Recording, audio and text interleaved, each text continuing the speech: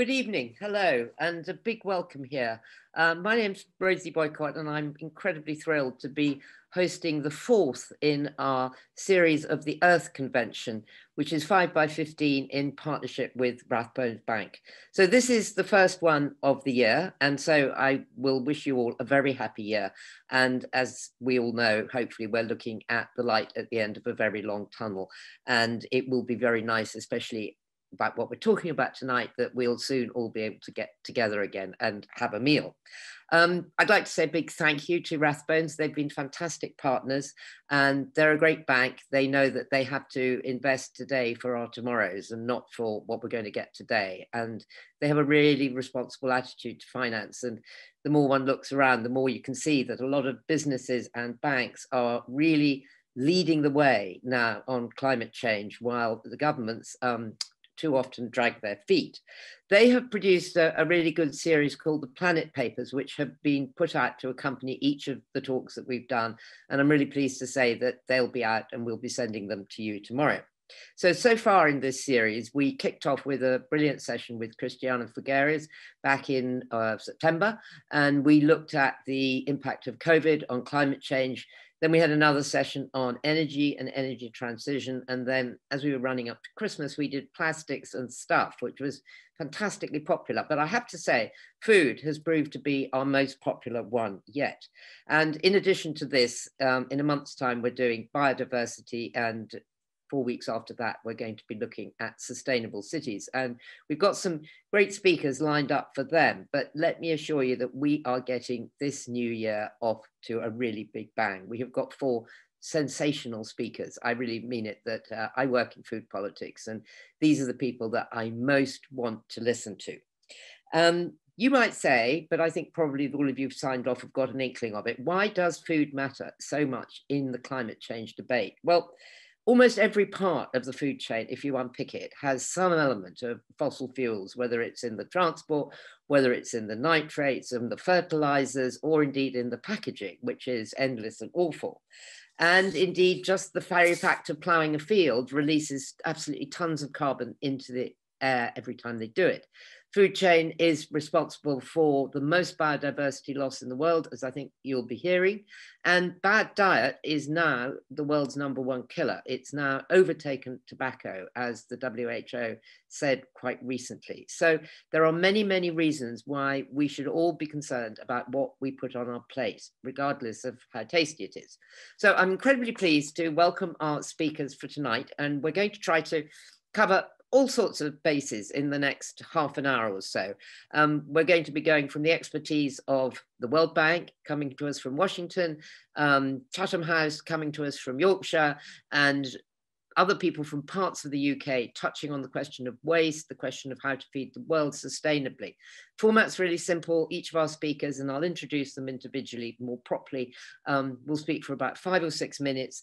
Then we'll have a chat, the 5 of us, and then it's over to you for your questions. So please put them in the chat box, or rather, yes, the chat box, and we will come to as many as we can. So our first speaker is Professor Tim Benton, who is in Yorkshire, where he's been watching barn owls, which we've been hearing about, which is fantastic. Tim leads the Energy, Environment and Resources Programme at Chatham House, and he's just published an amazing report called Food Systems Impact on Biodiversity Loss. He was a champion of the UK's Global Food Security Programme, and I'm lucky enough to have heard him speak a few times before, and I can assure you that every time I hear him speak, I learn more, and I find that there's an incredible clarity and passion about what he says. So, Tim, can I ask you the question, just how bad is the situation? And anyway, thank you for being here and a big welcome. Over to you. Thank you very much, Rosie. You're making me blush. Thank goodness my camera setting is on overly bright, so I look as though I'm a bit washed out. Lovely to be here, lovely to see a range of familiar faces around the table. So I'm just kind of teeing off with some kind of baseline statistics and views from my slightly academic perspective. I've worked on trying to understand sustainable food systems for 30 odd years as an academic, and now recently moved into Chatham House to really embed myself in the kind of policy area. So just starting off, putting some flesh on the bones.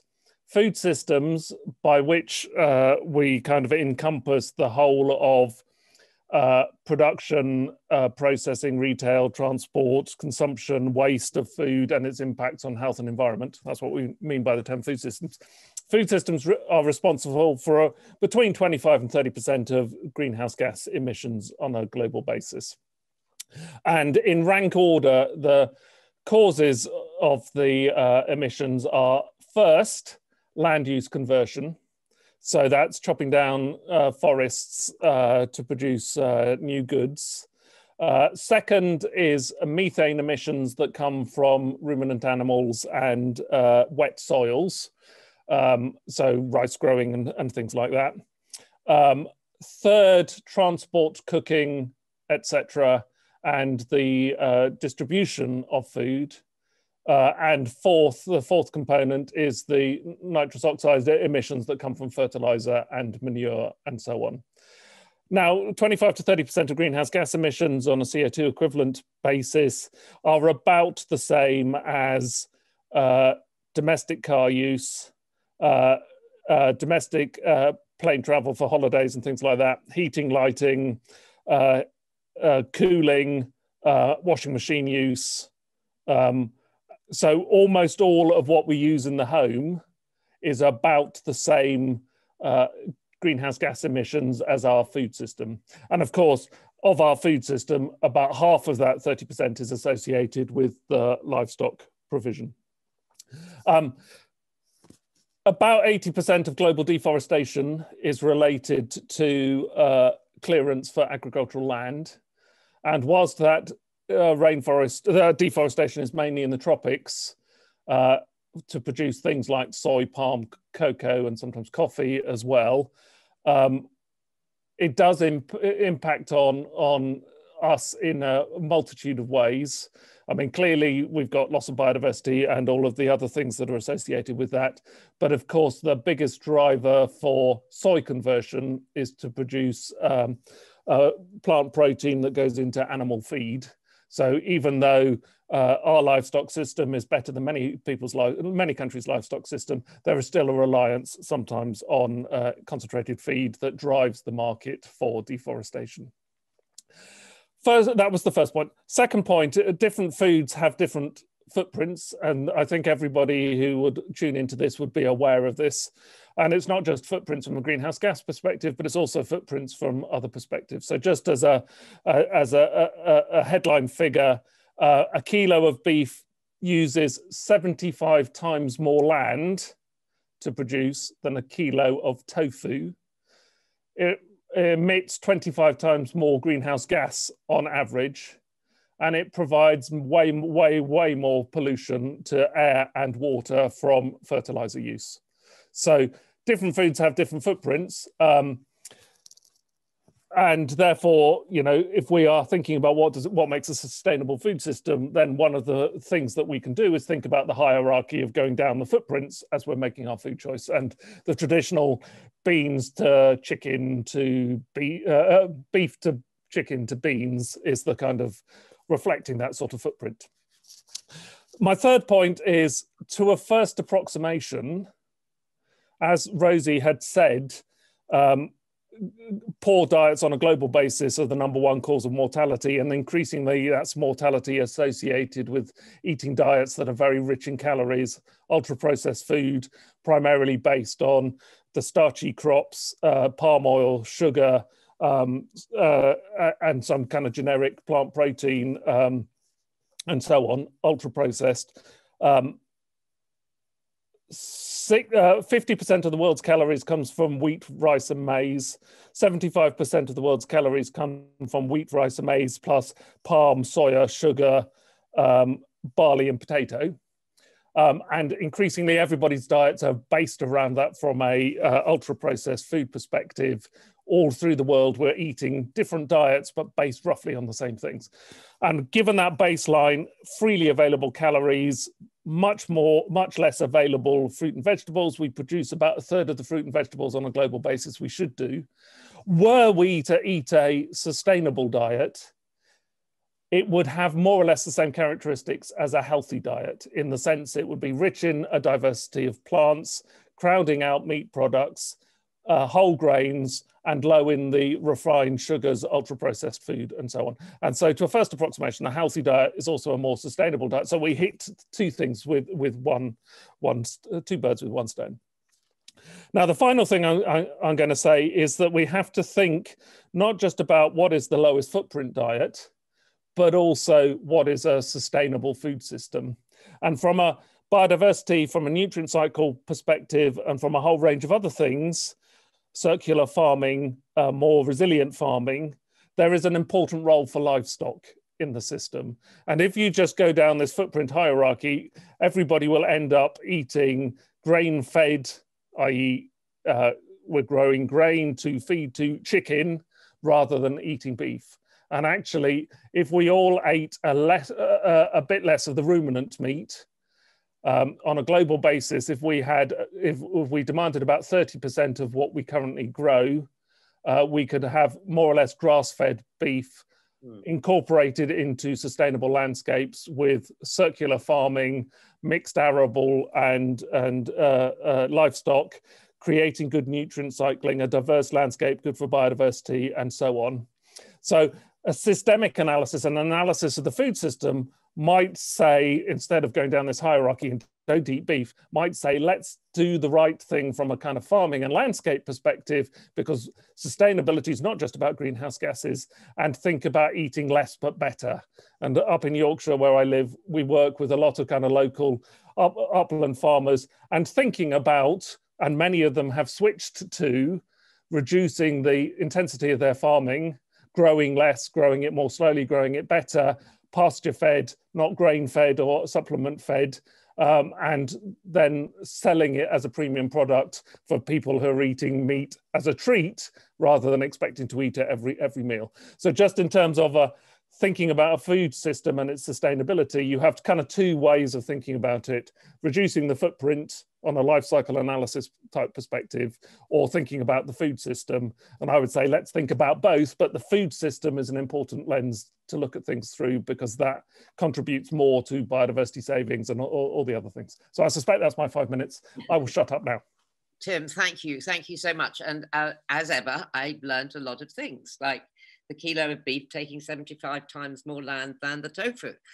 Now, I'm very pleased to welcome our next speaker, Dr. Geeta Sethi, who, in fact, I first met at a conference of women in agriculture in Amsterdam, where I heard her talk, and I was so blown away by her speech. And it's 2 years or so have gone by, and I haven't actually set eyes on her until tonight. So I'm amazingly thrilled to see her on my computer screen and joining us from Washington, where she works for the World Bank, and she's the global lead on food systems and responsible for managing the World Bank's food program on food loss and waste across the world. So a lot of these things that Tim has said, Geeta, you must see them in a global perspective. And thank you for being here in the middle of COVID, and very much, we're so excited to have you. So over to you and welcome. Thank you so much. What a warm welcome. And I'm absolutely so humbled, and I'm delighted to be amongst such amazing thought leaders and pioneers. I think both what you and Tim said are very powerful. It's exactly right. I think this is the decade to really get food systems transformation on the right path and get the right direction and so on. It is absolutely right, as Tim has said, the way we are growing food and the way we are consuming it is creating a bankrupt planet and unhealthy people. And planet proofing our food system, which is the topic for today, it could not be more important. It's a food system that delivers people and planet. Tim's already said this, emissions from the food system is almost as high as the entire industry sector. And only 38% of emissions are covered in the NDCs. So we hope that by the time the new NDCs are put in, the countries are able to put a lot more ambition. Food systems and COVID-19 has put the food systems transformation high on the radar of policymakers, both for global north and global south.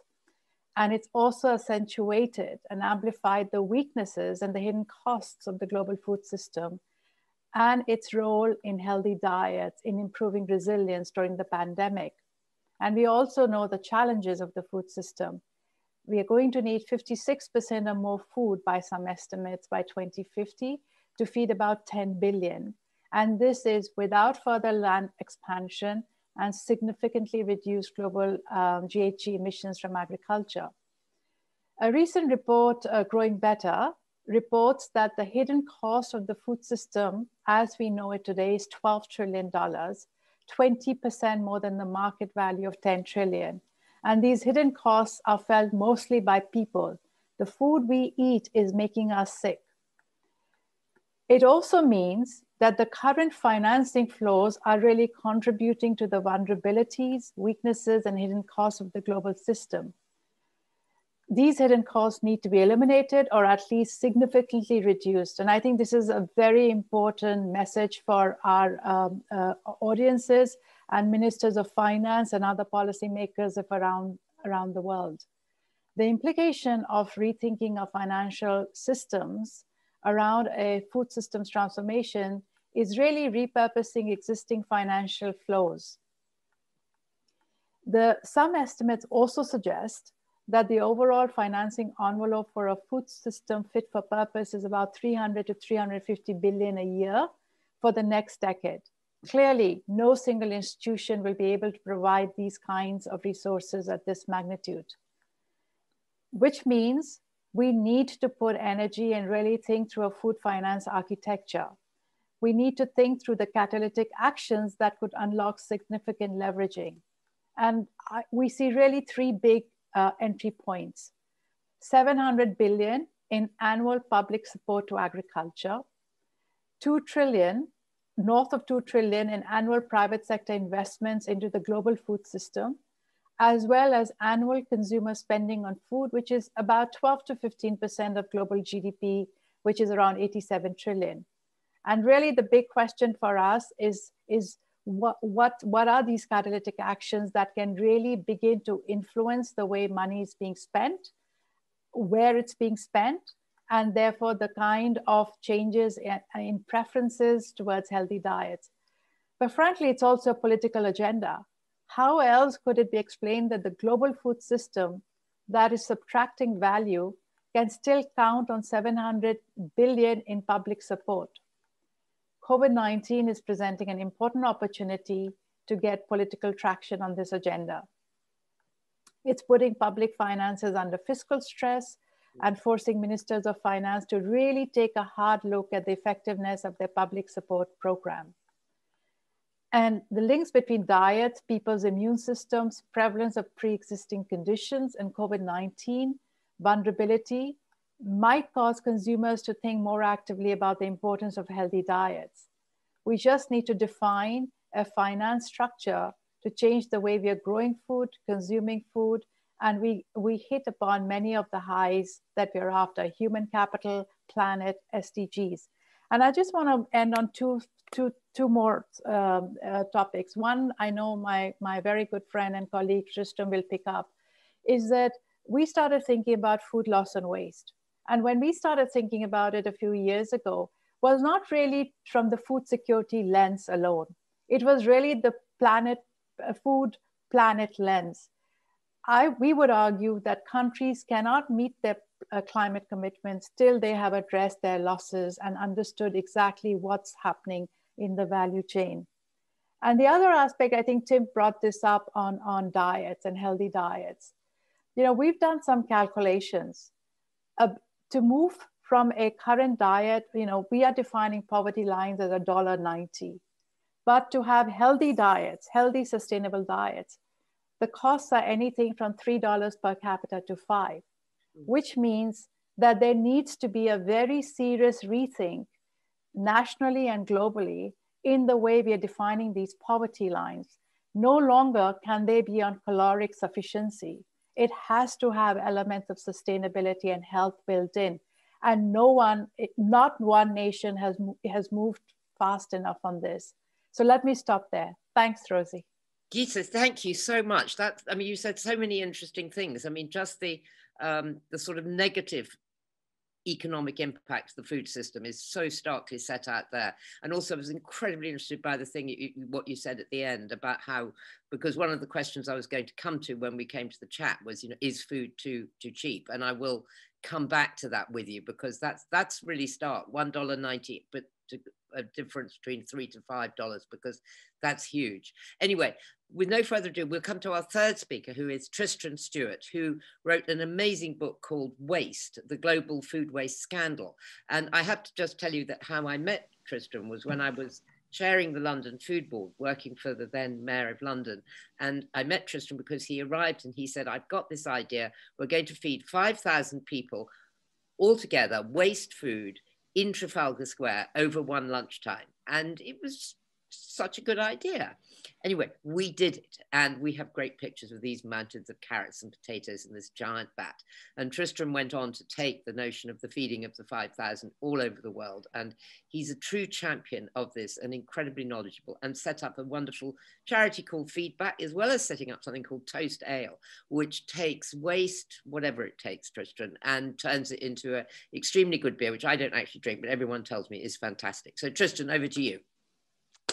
Oh, thank you, Rosie. You make my heart warm. That day, I remember clearly coming to see you about the Feeding the 5,000 idea. At the time, the Mayor of London had said, no way can you kind of take over Trafalgar Square and bring all the people of London together to eat a meal out of food waste. You somehow turned that no into a yes, and changed my life for sure. 10 years on, as you say, we took Feeding the 5,000 to over 50 cities around the world. We sparked national movements campaigning against food waste, and the world has changed. When I started campaigning on the issue before I wrote the book, food waste was just not on the political agenda. Big companies sweeping it under the carpet, public awareness at a very low level. And the world has really dramatically changed since then. You can't be a big company in food without having a food waste strategy. We now have a sustainable development goal, a target that I even call for in my book of halving food waste by 2030 is something that all the nations of the earth have signed up to. So I see a lot of positives there. The British public are the very forefront of this movement. Indeed, per capita, British people have reduced their food waste by 1/3 since records began, which is one of the few really big mass behavior change, environmental achievements that you can point to and concretely say there was a grassroots movement here supported from the top by government, measured along the way by our NGO partners, the Waste and Resources Action Programme. It's had real impact across the board. So whilst I absolutely concur with the very bleak outlook that the food system is the single biggest negative impact that humans have on planet Earth for all the reasons that we've heard, I also want to emphasize that whilst I am myself privately a deep, dark pessimist, I do hold on to the view that we have a hope. We can turn things around really quite quickly. And the good news is that we already know how to do farming in a way that can replenish aquifers rather than depleting them, create habitat rather than destroy it. And indeed, plants have, for billions of years now, been doing the great job of sucking carbon out of the atmosphere and putting it into soils. And indeed, agriculture, I would argue, is the single biggest opportunity we have for sucking carbon out of the atmosphere and putting it into soils. At the same time, we'll be building soils, building fertility, building soil retention in those soils. And that system can be created through a combination, I believe, of individual behavior change. This is our responsibility. We eat our way through this problem every day. We can buy our way out of it by buying ecologically harmonious foods, but also, of course, public policy. Geeta quite eloquently pointed to the $700 billion that are spent. That's $1 million a minute on supporting agriculture, only 1% of which, as the Food and Land Use Coalition pointed out in their report 2 years ago, which I think was actually last time I saw you, Geeta, only 1% of that is spent on ecological farming. And we just need to flip that and say, no, we're going to support ecological farming. I've spent the day, I can't resist telling you, with a very wonderful guy, Derek Gow, who anyone who's into rewilding will have heard of. He reintroduces beavers and water voles and all sorts of animals across the country. And we're planning to do that here in my valley. I have a conservation grazing project. The cattle grazed area on the heathland, I just saw a pallid harrier, which is a really special bird of prey flying over the heathland, maintained by the cattle. The woodlarks are just starting. Ecological farming is not just possible, it's one that enriches wildlife and landscapes if it's done really sensitively. If we also eat less meat and less dairy, as Tim quite rightly pointed out. But Rosie, I want to come back to food waste, since you've asked me to talk about it, or rather what we should be doing about it. You mentioned coming together around a meal in your introductory remarks. Now, everyone is yearning for that time when we can come together around a meal again. It's the thing that I miss most. And it comes to my favorite word. My favorite word is companion. Com is the Latin for with, and pan is the Latin for bread. A companion is literally somebody you share food with. And indeed, the sharing of food to build friendship is a universal human behavior. It's practiced in every society all over the world. It goes deep into our social networks. Indeed, it is a great ape behavior. In one form or another, all the great apes participate in the politics of food sharing. My favorite, the bonobos, our closest animal relative, the pygmy chimpanzees, proactively, when they have surplus food, they will go out and find other bonobos to share that food with, thus turning surplus food into social capital. They're essentially making new friends with that food. They prefer to share their food with strangers over and above bonobos they already know. And I find this a lovely way of looking at the problem of food waste. It's not just that food waste is one of the top 3 ways we can reduce carbon dioxide emissions, simply by sharing the food, both on a local and geopolitical level, but it's also a great way of building friendships. Think of all those friends we would make if we shared our food rather than throwing away 1.3 billion tons of food that humans throw away every year.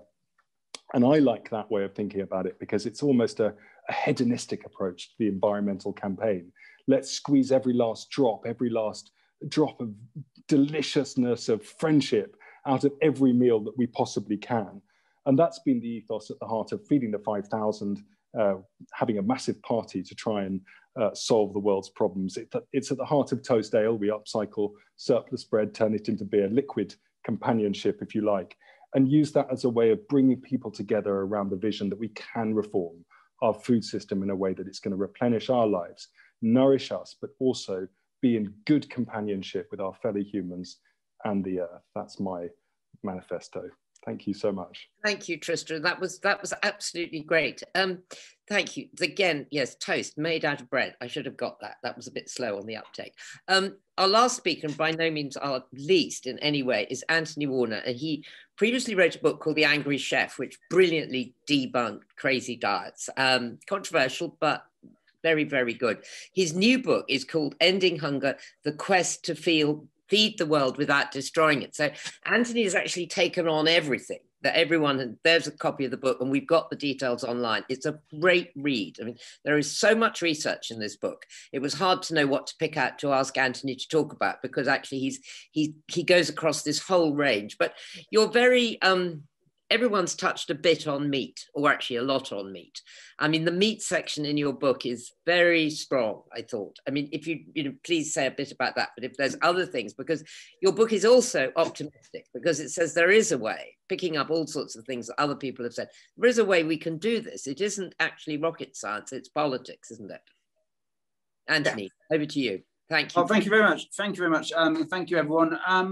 Yeah, I'm going to talk about meat a little bit. As you said, the book covers such a broad area. I couldn't possibly fit everything in one small talk. But meat is incredibly important. Meat, as all the panelists have pretty much mentioned it. And the environmental impact of meat is absolutely huge. And it is quite an inefficient way to produce edible protein, unfortunately. And as a result, it uses 83% of world farmland. and 60% of all greenhouse gases related to agriculture are produced because of livestock production. But it also only produces 18% of our calories and about 37% of our protein. So that's an incredibly inefficient way, really. Cows particularly use a lot of energy mooing, pooing and chewing, as I put it. And it's, and as Tim said, 1 kilogram of beef protein uses 150 or so times the greenhouse gases, 100 times the land compared to 1 kilogram of soya.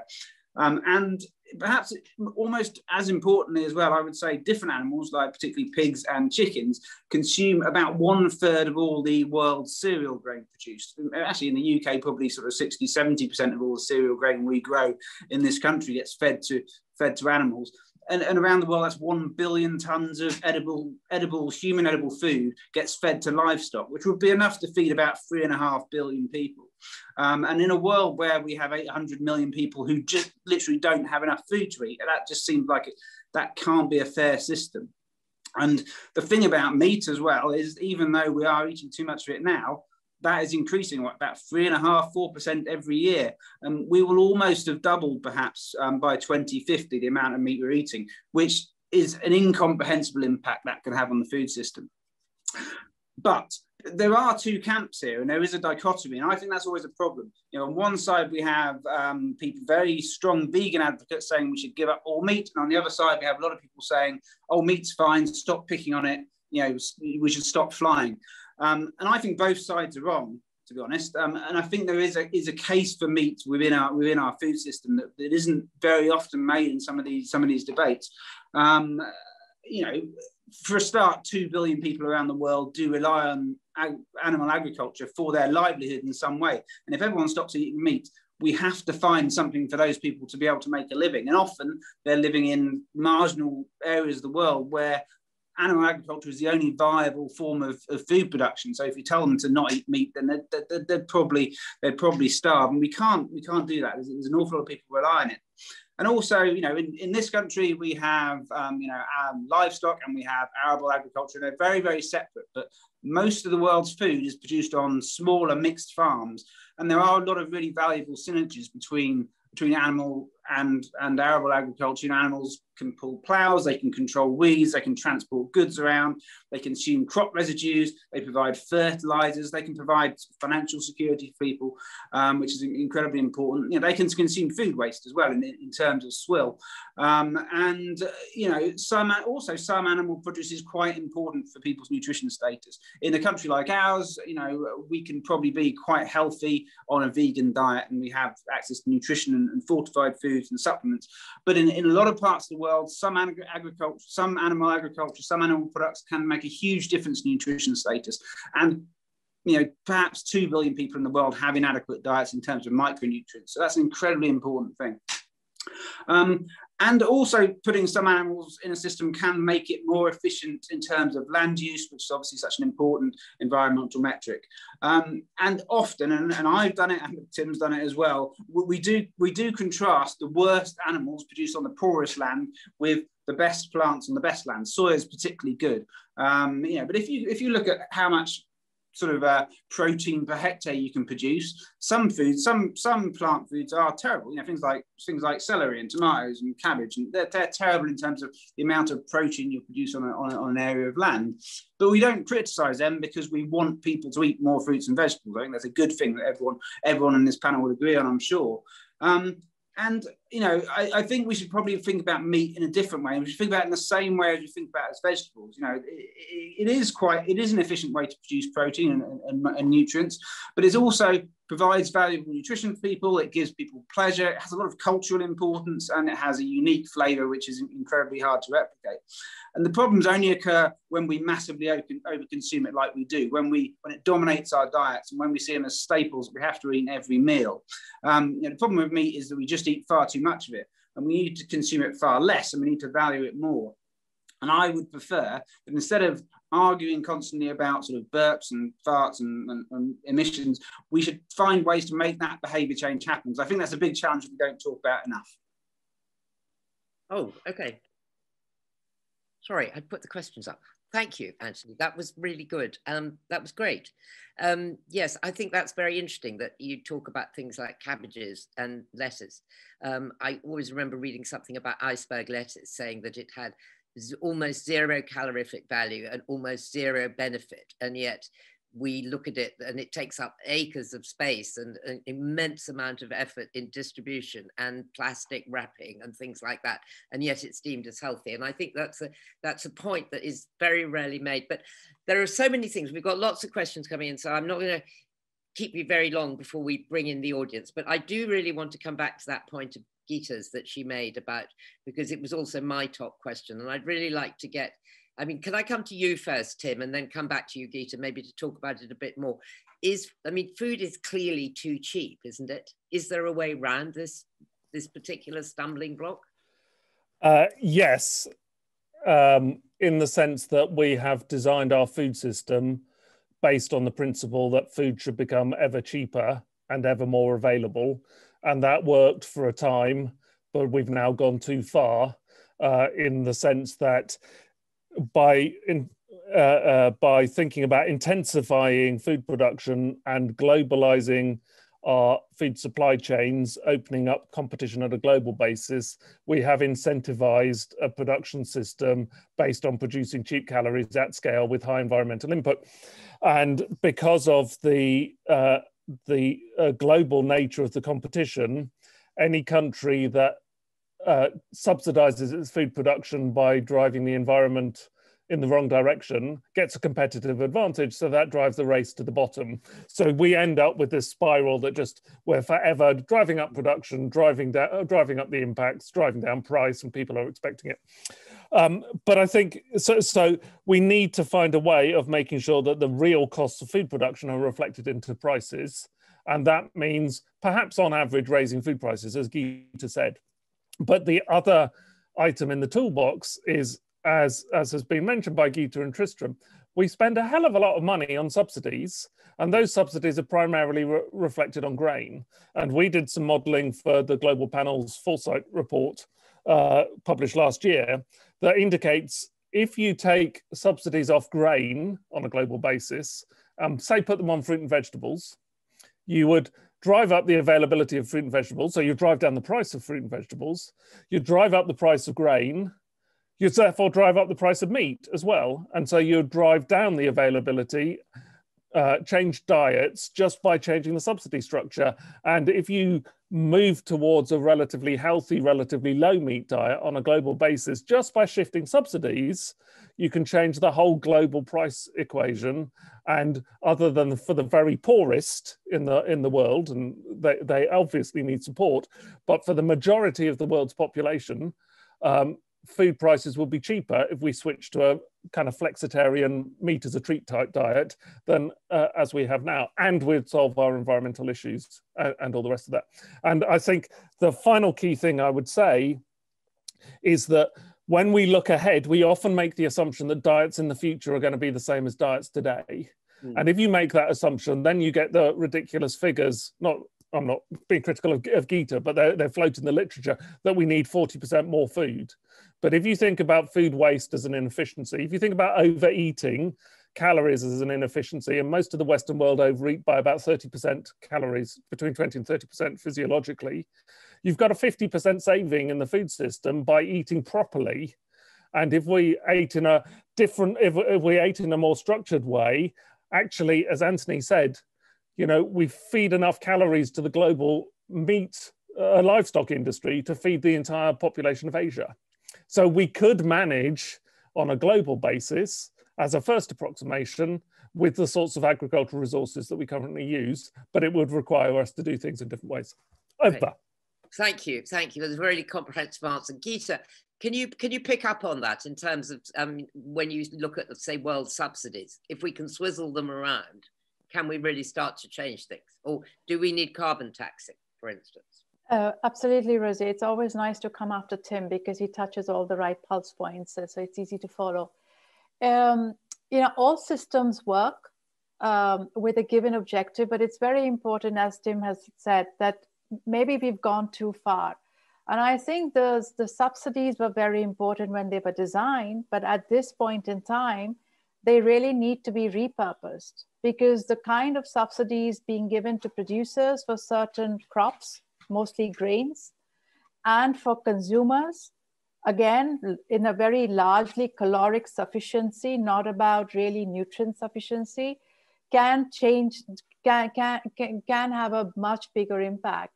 And then you're exactly right. Food's not priced right. I mean, the food loss and waste, we did some modeling because it was fascinating to, I mean, if one steps back and thinks about this, I mean, the Nissan as a company doesn't make 3 cars and throws one out, right? So why do we do it in food?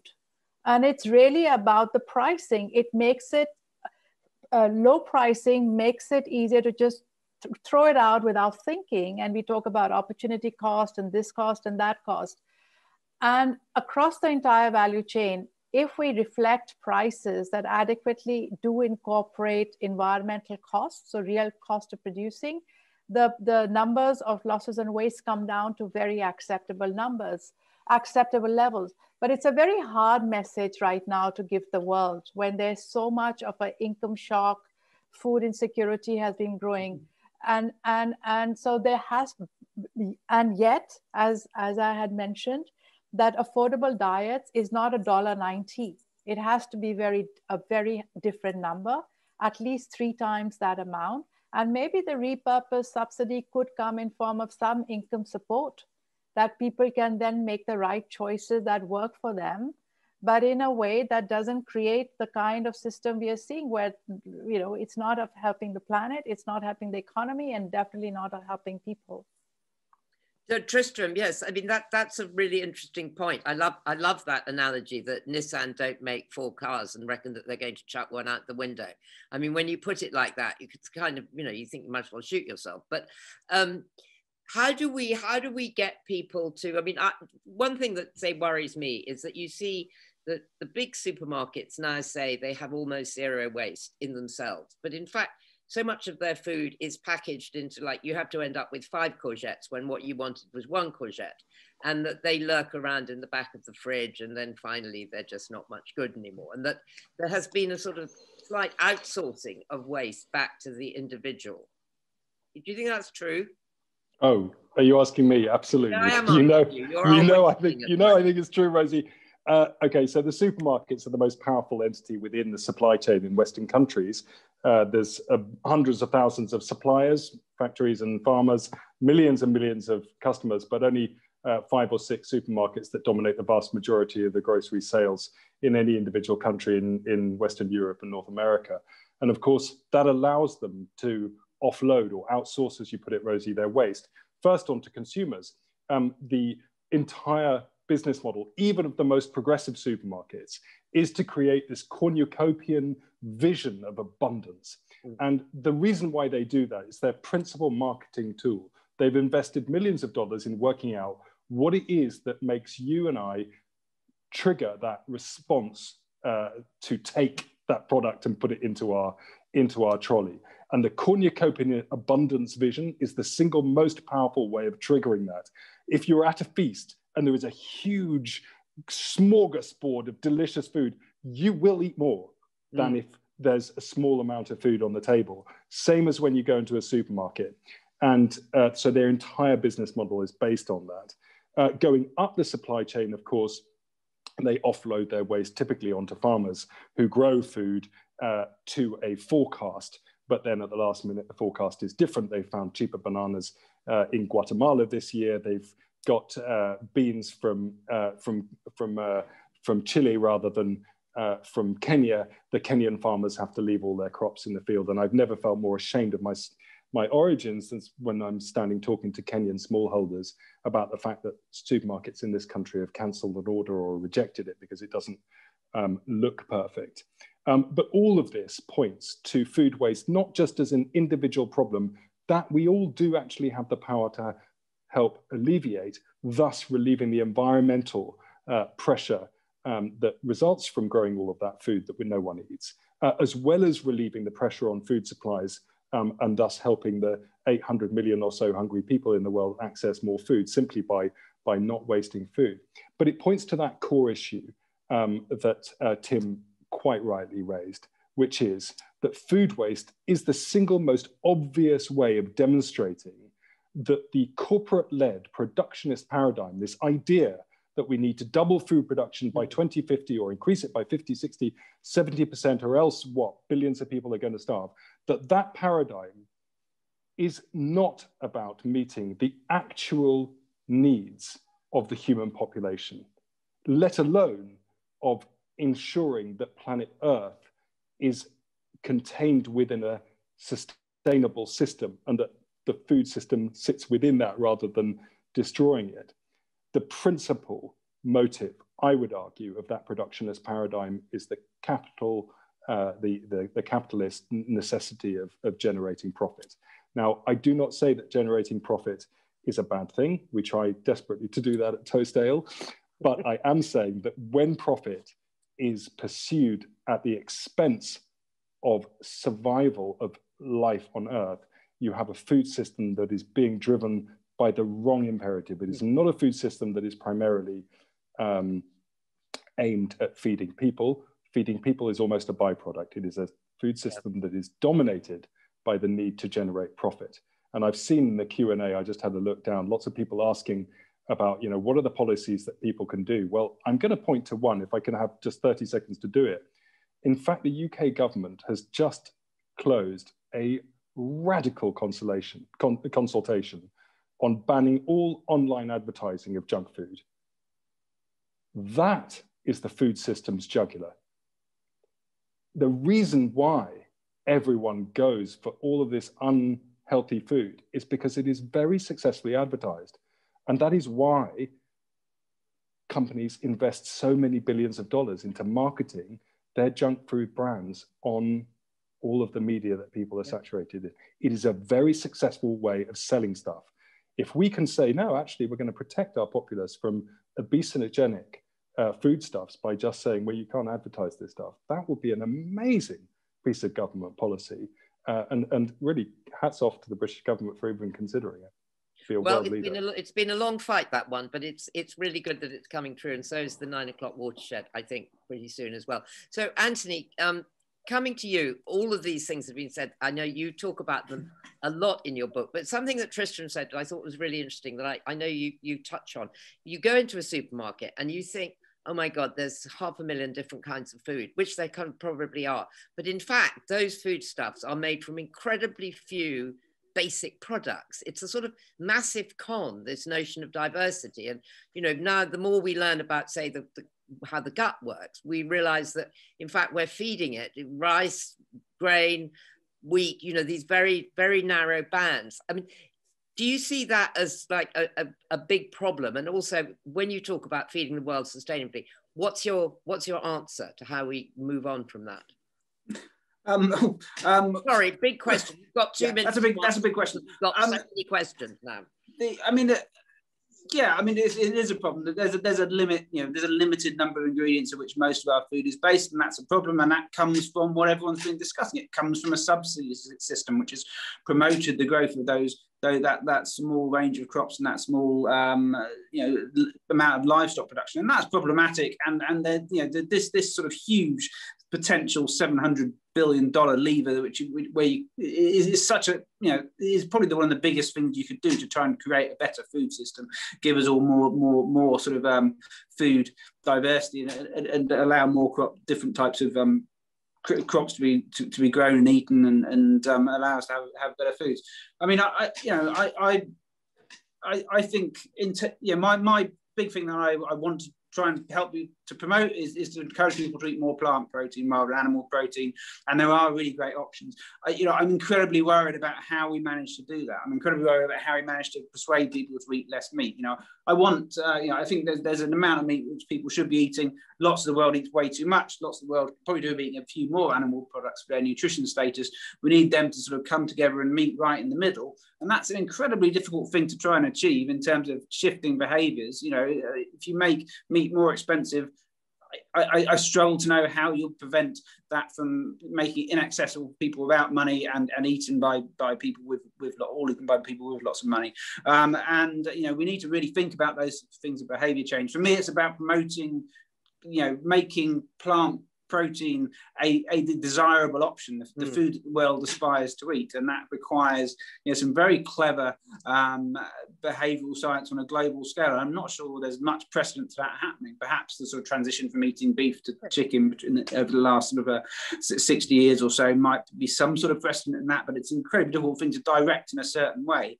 But that's the big challenge that we need to be talking about. There's lots of people looking at how we should be eating and how much meat we should be consuming. There's not enough really thoughtful work on how we can actually make that sort of behaviour change happen. You know, that's the sort of discussion that I want my book to try and sort of start get people having. I think it does that brilliantly. And actually, what you've just said picks up I'm going to now go into the question here from Alistair Johnston, which is for Tristan, but in a way it's also for everybody. You're saying that behaviour change has led to a third reduction in food waste. How do you think this was achieved? And could this be easily replicated across other areas of food, like meat, which we're obviously talking about? Is there a tipping point? And then the big question, which then if you can answer it, Tristan, I'd like to come to Geeta and to Tim. Can these things be done without government intervention? Or do we need them to step in? And in which case, how? So if you could start by just talking about whether behavior change, because I agree with you. I mean, the food waste thing has really, it has become a bit like, you know, smoking indoors or driving without a seatbelt or various things like that you just sort of don't do anymore. Right, exactly. And mass behavior change is the kind of holy grail of all environmental and many other agendas. And how to achieve it is the subject of numerous books and studies. What I can share from my own track history and role in creating mass behavior change, the bit that I like best, at least, is the one I touched on earlier, that if you want to if you want to change the world, you've got to throw a better party than the people destroying it. Listen, if we go into a room and start making angry noises and shouting at people to turn the music down and stop eating this and stop eating that, no one's going to want to even be at our party. They're going to go at somebody else's party. If we lay on the most cornucopian, delicious feast of sustainable foods and advocate for how brilliant it is and how delicious and tasty and how it can be cooked into this, and the coolest people and the sexiest people are at this party drinking toast ale, of course, that's when people will come and join our party. That's how we're going to create the global movement. Now, that doesn't mean we can't be angry. It doesn't mean we can't grieve about the colossal ecological losses that are going on a daily basis at the hands of our rapacious food system. Of course, we remain connected to the earth and its losses and the anger and the grief that can come with that. But what we put out there into the world is the celebratory solutions that really actually exist. And I mentioned, of course, Toast Ale is the company that I founded, but there are now hundreds of food businesses that are specifically tackling the issue of just food waste, way more on alternative meats, sustainable meats, alternative to dairy. You know, these are the kinds of ways in which business and people can come together to reshape the food system. Should governments have a role? Obviously, laws are there as a codification of public morals. We've seen on the issue of food waste, of course, our own government, the Groceries Code Adjudicator Act that banned supermarkets from cancelling orders at the last minute. We've seen the French law on supermarket food waste. We've seen long-standing laws on subsidising or giving tax breaks for food redistribution. Of course they have to have a role. Of course they should be funding public awareness raising and nudging populations. But most importantly, government's role is to regulate business. Not because regulating business is bad for companies, it's good for companies. Tim mentioned the race to the bottom. Unless you tell companies you're not allowed to use extremely dangerous prophylactic use of antibiotics, they have to do that. Otherwise, the cattle farmer down the road who does use prophylactic antibiotic use to boost the productivity of their cattle will go into business and everyone else will go out of business. So you have to have regulation for any of these things to work. Okay, thank you for that. And also thank you for touching on the antibiotics, because I see we've got a lot of questions about that. Geeta, where do you see the role of government coming in terms of reining in and changing the system, which we've all talked about? Rosie, what you correctly said when we started this conversation, price the food right. And the only way food can be priced right is if this whole public support is given a serious rethink and repurposed.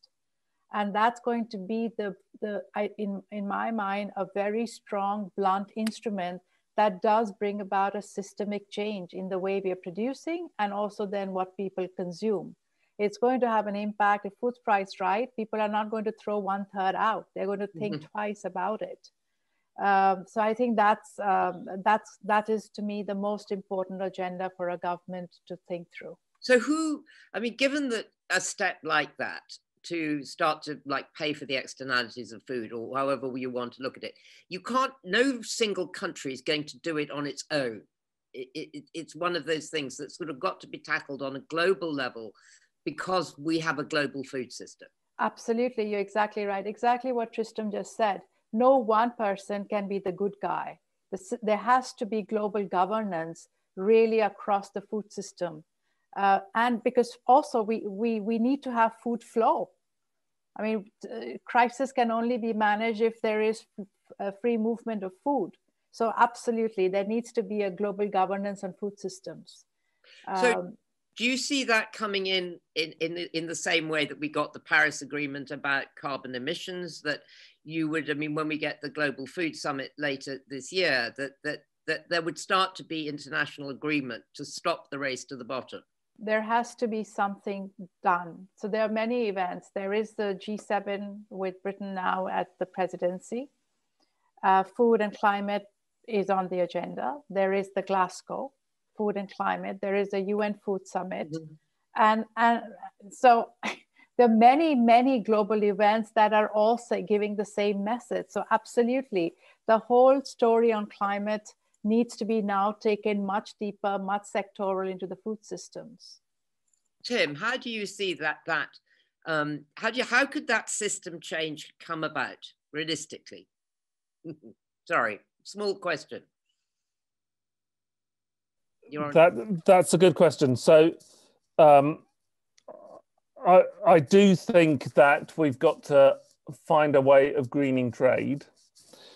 But from a slightly nerdy perspective, I've been caught up in the UK's Trade and Agricultural Commission Standards Working Group, and I've learned far more about the way that global trade is governed than I thought I ever wanted to know. But from an official WTO perspective, there is no simple mechanism of building in general environmental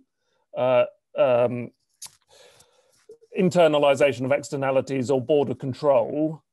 There is when it comes to safety, and you could argue that climate change is creating a human safety issue, but it's a little bit of a stretch. We need, and there isn't anything for biodiversity. We don't have a global standard of what good biodiversity sustainable farming would be. And without having a global standard, the WTO rules won't be able to be applied to biodiversity. So there's a lot of mucking around with the kind of technological detail that is needed. But the principal thing is that we need governments, parties to the WTO to want to change. And there is still largely, there is a European drive to get these things on the agenda, but from a lot of the world, there is a drive to keep them off the agenda. So I do think that this super year of climate change COP, biodiversity COP, food system summit, Nutrition for Growth Summit as well in Japan. All of these things are big international meetings where food is prominent. And if there is enough of a discussion about it, then there might be an opportunity for a country like the UK. We keep on talking about global Britain. Where can we show leadership? We are showing leadership in some things to do with trade. We've got a kind of due diligence requirement that we're working towards for forestry supply chains and so on. But the real issue, I think, is not that we want people, citizens who are also consumers, to change the system from within by changing their diets and changing the market pressure. What we really want is for citizens who are also consumers to make this a politically important issue and then start getting our politicians to be elected based on their green credentials, that's the way that we'll get change. Because no amount of, you can, if you're really, really niche, eat sustainably in the UK. But if you have to eat anything that is not niche, there is no transparency in the system. I've been a professor of ecology for decades and I've worked on sustainable agriculture forever, and I can't go into a supermarket and buy sustainable food because the transparency is too low. I can't even buy a pork pie and know that the pork in it comes from Britain or Denmark or somewhere else. The transparency is so low. So we need government, we need people to be active, and we need government to respond to that, and we need more transparency to allow consumers to drive the system, but we need government to regulate, because otherwise we get this race to the bottom that somebody will cheat on the system, and if it's not in the UK, they will cheat in some other country overseas. Yeah, well, that's a really well put, all that. And I'm afraid we're sort of out of time, but we've got an incredible amount of questions. I mean, just one really good point that came up from someone called Rose Lewis, which was, how much of, we'd really make a big step forward if supermarkets didn't sell us stuff based on price. I mean, in the UK, 40% of all our food is bought on offers, either these buy one, get one free or whatever it is. So you end up with more food. I mean, as Tristan says, it's like this thing, you walk in and you get too much. And I go cold water swimming, and I was in Minehead today. And every time I drive to the seafront in Minehead, I have to pass the drive-in McDonald's. And every time I check the length of the queue. And I kid you not, there are always about 20 to 30 cars sitting in this interminable queue, waiting for the drive-in to McDonald's. And it makes my heart sink, which then of course is alleviated the moment I get in the sea and the 6 degrees that it is now, but it certainly wakes you up. But I think we might leave it though at this point by going around everybody, because a lot of people have asked for specific things that they could do. I mean, I'm not going to allow you all to say, don't waste food, because I think we've all agreed on that one. So I want some different ideas before we love you and leave you, and love you and leave you to our audience, and apologies in advance to people whose questions have not been asked. So let me start with Geeta. What would you suggest? I mean, citizen power does work. It has worked to some degree about food waste, as Tristan have said. So as a citizen in our developed world, what would you say we should do?